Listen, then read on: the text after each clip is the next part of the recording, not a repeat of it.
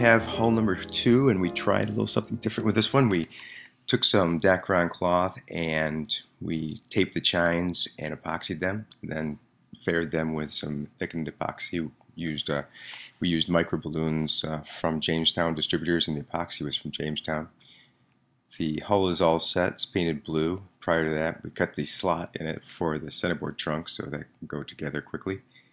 Here it is, cut off the strongback with legs, this frame still sticking above the chine there.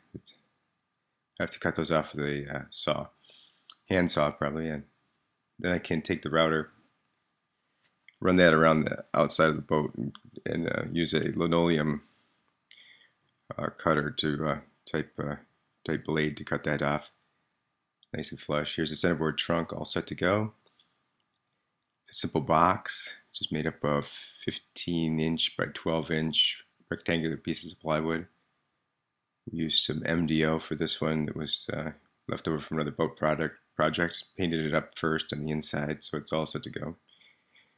Here we are dry fitting it, so make sure that the bottom matches up with the curve of the boat. There's a bit of a curve in the hull, so you'll have to, we took a belt sander and rounded it off a little bit so it would fit down in there nice and flush, and then pre-drilled the holes in the bottom of the boat so it was all set to go.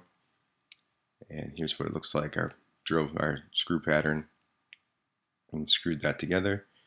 And we'll flip the boat back over, and this is what it looks like after it's caulked in. Should be all set. And it's ready to paint gray inside, so we're going to paint the inside of the hull gray and then get ready to add a thwart and work on some of the other parts that we need to install.